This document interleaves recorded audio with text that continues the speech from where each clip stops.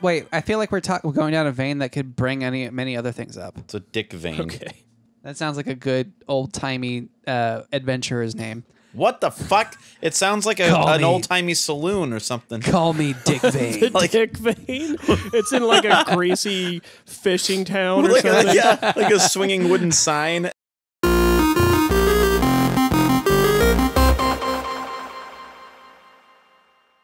Hey everyone, welcome to the Sega Saturn podcast. We're just brainstorming our idea for an old-timey tavern saloon called the Dick Vein. Yeah. Dick thinks that the idea has legs. I think it's a person's name. I don't know if it'd be a... God. Oh. It's like Oh, Max I hate Headroom. this fucker's face and teeth and I don't really think he's even everything. wearing any clothes. He's wearing like wrapping paper suit, Yeah. but underneath that it's just his gross skin.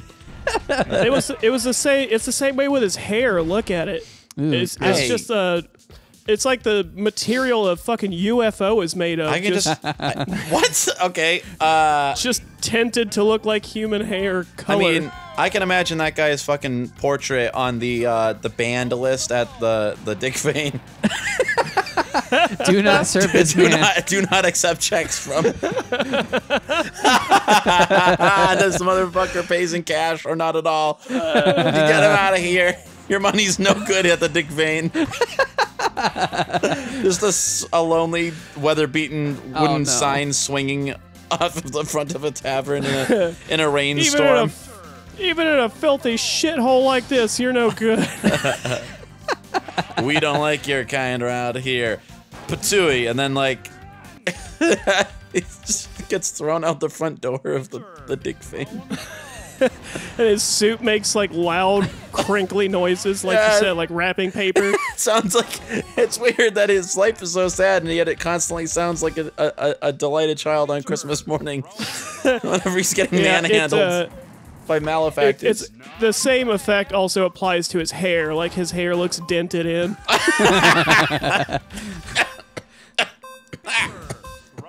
Oh God.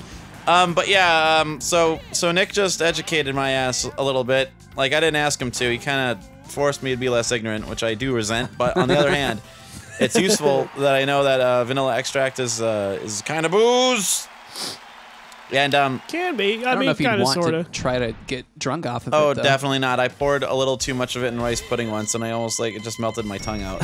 It's like, fuck, I didn't realize you only need like one molecule of this shit to flavor the entire universe with the vanilla. I just poured it in. I was if you're trying to get shit faced on vanilla, oh, now he's got horns. What the hell? he's getting angrier.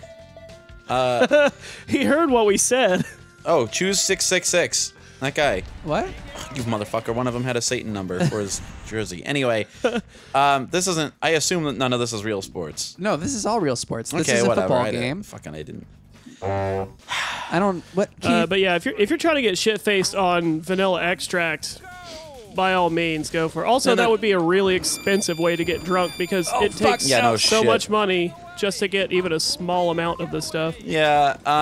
Well, the reason it was a light bulb moment for me is because way back in the day, the last psychiatrist was writing an article about miserable parents, and I just remember the line was something like, 2 minutes ago you were living out like your beautiful like movie scene in your head, and now 5 minutes into it you're ready to settle for vanilla extract.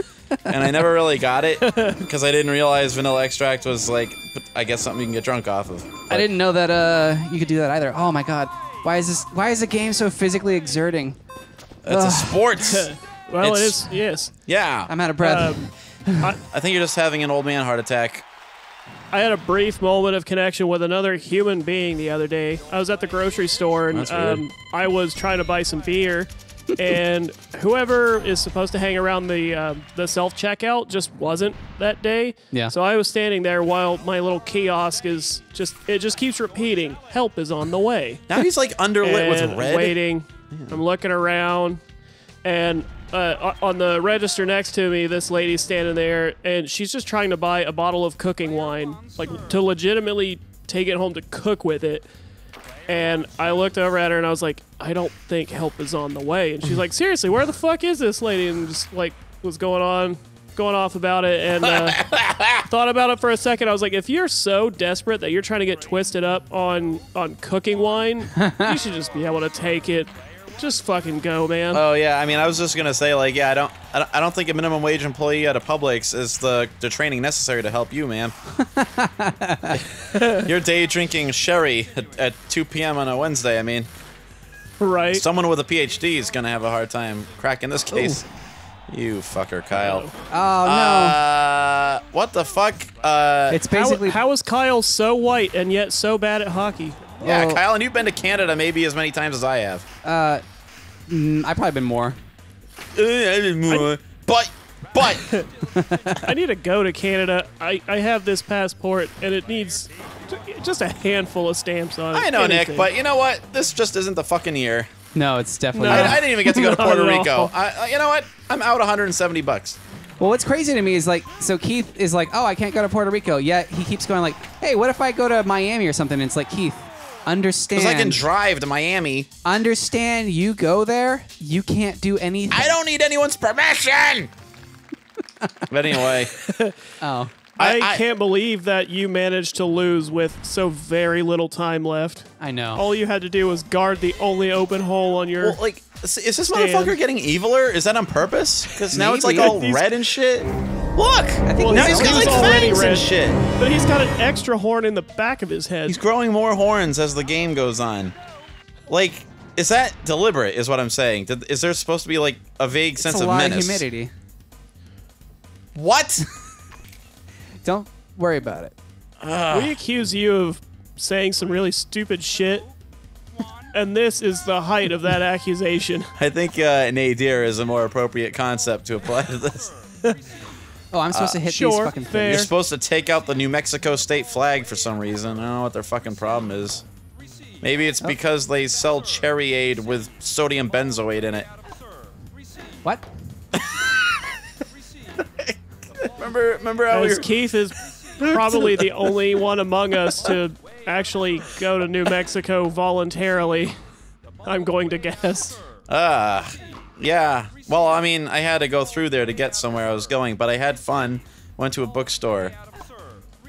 And I got sounds like a fucking blast. Yeah. I got a burrito. And I had Fair. sex. I'll let you guess in what order. Well, you said you got the burrito first. No, I didn't. No, I fucking didn't. That's a lie. Everyone heard it. Play it back. You said you got the burrito. Nick, I'm gonna have you put Keith up. got a burrito. I'm gonna have you put up a text bullet list of the activities. Keith got a burrito and then he had sex. It leads us to believe that he had sex with the burrito. I mean, I don't know what else he was expecting us to. You didn't glean work from the that. bookstore in there, motherfucker. Maybe the Well, bookstore it was sells in the burritos. bookstore. Oh, Yeah. Nick, you are gonna need so much atom bomb footage for this fucking one. Just get to Googling now, son. Well, yes and no, because, I don't know, with this guy popping up every couple of seconds, I don't think I want the game footage to play at all. Maybe you need to find one of those like public domain, horror screams to edit every time he pops up. Oh, like a Wilhelm scream. No, like the horror movie Screaming Lady, Oh, I've already got a ton of those. I'm sure you do. I wasn't asking you to get them. I was saying you might have to use them. Yeah, finally, put them to task. Yeah. All right. Hey, remember Sega Sports? Is that this? No. I don't even know. Well, the orange logo in the background, right? Hey, look, Swatch. That's like a parody of Switch. They got that way before it was topical. This fool doesn't even know that Swatch is a thing. Is it a sex watch? Is it some kind of watch? Because that has the Swiss flag That is on there. actually exactly what that stands for. Yeah, weird that you picked up on that, Keith. Well, like it's Yeah, usually you're usually you're as ignorant as a stillborn pig fetus. Wait a minute. I mean, I was pretty sure you were fucking with me at first, but now I'm not sure anymore because you kept talking. I don't know where the truth ends and the lies begin. Well, with that, the sport- audience will have to also live in painful ignorance as you join us on the next episode of Mom Can Have Another Dollar. Bye, guys. Yeah.